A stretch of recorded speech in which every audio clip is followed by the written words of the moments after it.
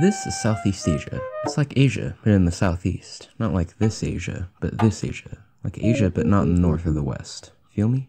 It consists of the countries Cambodia, Vietnam, Brunei, Burma, but not Burma, Tim, landlocked, bootleg, China, baby, Indonesia, Singapore, and my home country.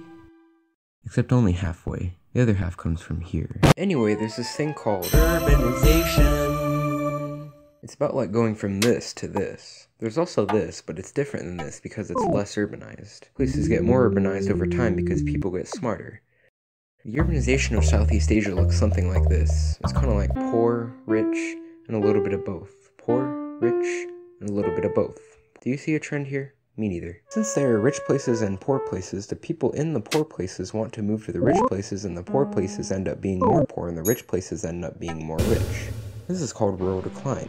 You can make a music video off this. But why haven't they urbanized evenly? Asked every geographer ever in the history of geographers. These geographers then got their questions answered by other geographers who told the geographers a bunch of reasons as to why Southeast Asia hasn't urbanized evenly. Basically, it's politics, said another geographer. Actually, wait, it's a lot of other things too. Remember those rich countries? They only like certain poor countries, and so they favor those more than they favor the other poor countries. Then those poor countries get the cool stuff while the other poor countries get the not so cool stuff. Also, there's this book called the Bible, and in this guy goes to Southeast Asia, but not really Southeast Asia, and gets asked a really hard question by some dude, and the other dude is like, wow, I don't know.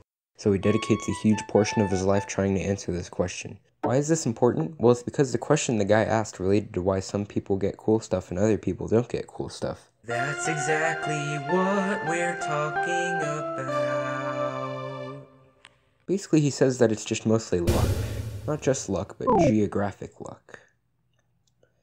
Yep, so far we've come to two conclusions, luck and politics. There are a few more reasons, but don't worry about those.